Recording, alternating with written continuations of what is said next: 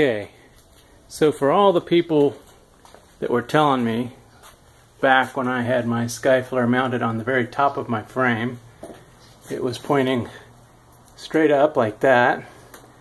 And for all you people who kept saying, oh, it's going to snag your lines, ha, you were right. So yeah, it was snagging my lines quite a bit. Nothing that caused any problems like during launch or anything, but it just got tiresome having to reach up there and try to untangle everything. So I remounted it just facing forward. I don't really like that position too much because there's no visibility from the back, or not much, and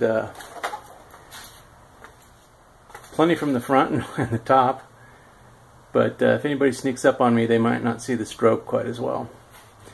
So anyway, I might have to play with positioning a little bit, but that's where I'm going to leave it for now and just see how it works out.